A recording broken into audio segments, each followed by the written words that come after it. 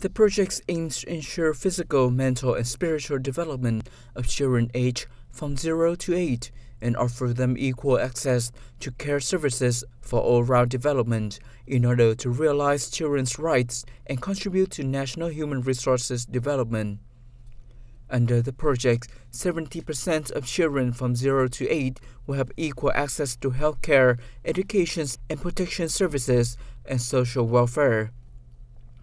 Half of the centrally run cities and provinces will set up networks of care for comprehensive child development and pilot the model at home and in the community. To that end, by 2025, the projects will focus on communication work to raise public awareness of care for comprehensive child development in early years.